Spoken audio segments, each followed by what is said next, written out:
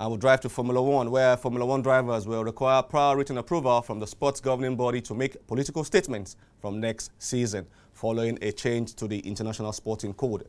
The International Automobile Federation, FIA, published the code on its website with modifications indicated for the 2023 edition, which is applicable to all series that is sanctioned by the organization.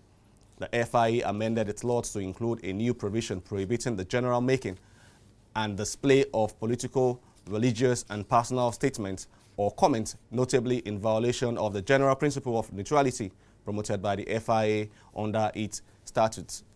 Now, unless the FIA has given prior written consent, drivers will make such remarks are in violation of the regulations.